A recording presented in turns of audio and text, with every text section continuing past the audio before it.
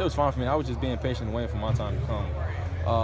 I wasn't. I mean, I wanted to be out there, but whatever the decision the coach made, I was all down for it. You know.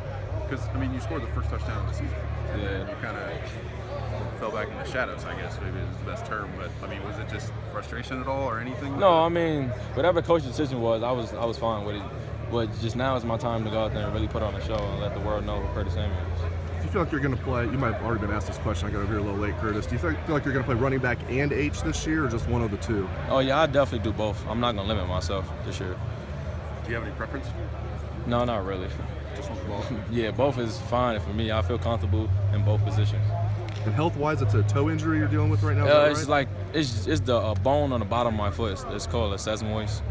How did that happen? In the Illinois game, it happened.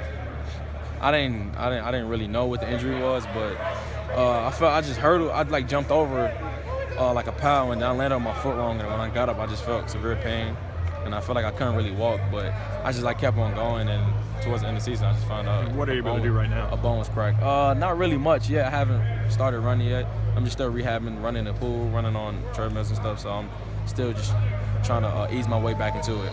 You're in uniform today. Is it just being out here, being a part of things? Yeah, I mean, just I gotta be just like these guys, you know. Even though I'm not practicing, I still gotta put in work elsewhere. What? I mean, you're not able to do everything. Noah's not able to do everything. Corey is kind of in the same boat. Right. Is that kind of brought you guys together, I guess, this spring? I mean, you're all expected to be big contributors this fall, but you can't really do a lot on the field right now. Oh, we all close. We are a real close unit. I mean, we in meeting rooms with them, just telling them things that they could work on a little bit, since we like an extra eye from the coach. So it's just an extra eye out there for them guys, just to be able to work on the little things. Hey, reflect on your true freshman year. Obviously, you guys win the national championship. You're one of the few true freshmen that played on that team. Right. And you gave Ezekiel really a run for his money for the starting running back job, talking to the coaches. I mean, reflect on that. I mean, I'm sure at the time you didn't think much of it, but as you reflect on it now, everything you went through that year, winning the title, and just everything that year. Oh yeah, that was coming in as a young guy, straight from high school, my goal was just to come in and contribute wherever.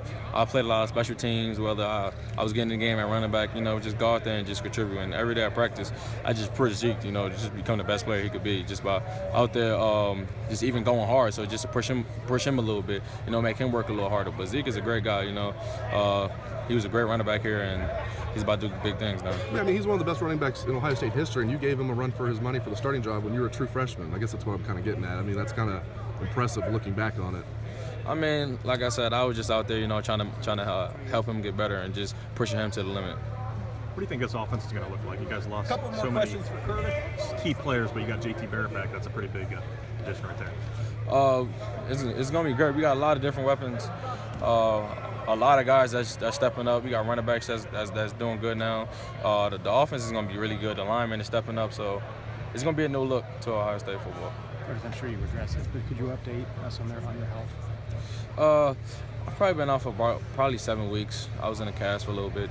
Then I had a boot. So I just got I'm probably 2 weeks out of the boot now, but I probably got a couple more weeks until I probably start running again. I'm just trying to ease my way back into it. I'm trying to come back when I have no pain in my foot, so it won't bother me throughout summer and camp and everything. So I'll come back when I'm ready. What was the injury? It was my sesamoid bone. I cracked it. I had a slight crack at the top.